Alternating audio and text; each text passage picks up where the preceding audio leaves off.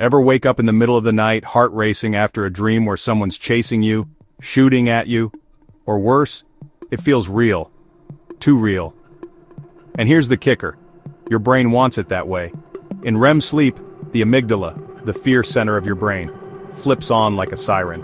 Mix in stress, unresolved trauma, or maybe that binge of crime documentaries before bed, and your subconscious weaves a violent movie just for you. But here's the creepy truth. It isn't random. These dreams are your mind's way of training you. Psychologists call it threat simulation, like your brain is running a survival boot camp while you sleep. The chase, the fight, the gunshot, it's a nightmare fire drill, rehearsing danger that may never come. So the next time you dream of violence, don't panic. You're not cursed, you're not psychic, your brain's just prepping you for the worst-case scenario while you're lying harmless in bed. Comforting, right? This was Dreams Gone Wrong.